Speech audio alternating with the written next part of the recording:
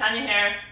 So this week I'm going to teach you guys another nice stall. It's going to look a little bit like this, but I do think it's a lot easier than the back of the club stall that we already went through, and I think this one looks just as effective. So here are my couple of tips on how you can learn how to do it too.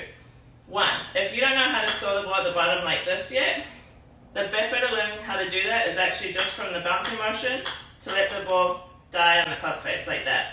Once you're in that position and you can do that, my suggestion is to just teach yourself how to get the ball up to here, which is your ending position, and go back and down until you know that you can do that pretty comfortably without dropping the ball.